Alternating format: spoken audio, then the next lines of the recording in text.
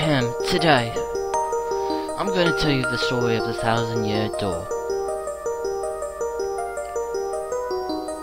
An awfully long time ago, in a strange and far-off land, a big, bustling town thrived.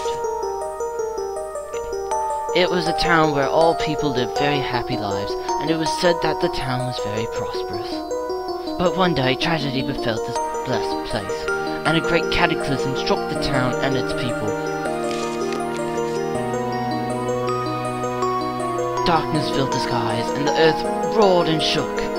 It was as if the very world had come to a violent end, but in a single night, the town sank into the depths of the earth.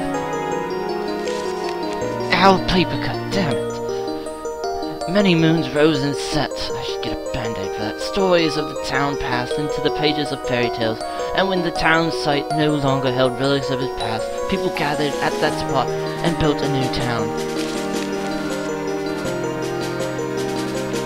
But word soon spread among the people who moved in that an ancient city lay deep underground, and that a magnificent treasure rested there.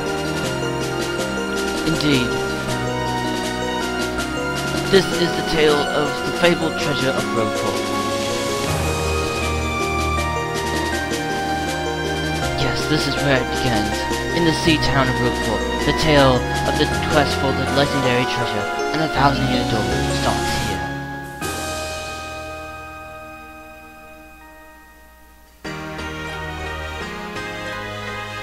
Finally, I have a minute without Toadsworth watching over me. He's so damn paranoid. I come all the way over here on a holiday, only to be stuck with Toadsworth. Ugh. Once in a while, I'd like a chance to look around myself, you know what I mean? But now that I'm doing it, it seems like this town has a very distinct flavor. Oh, Missy, Missy.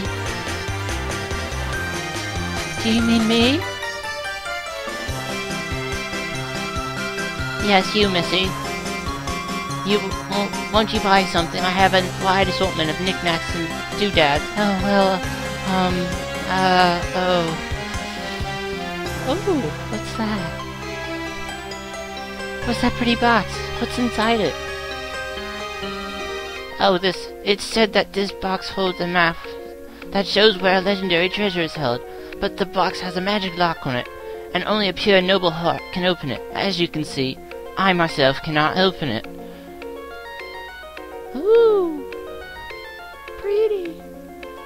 I know if the box will open for you, Missy, then you may have whatever's inside of it. I'm sure that whatever's inside is of no good to me. So, Missy, take this box in your hand and see what's in it.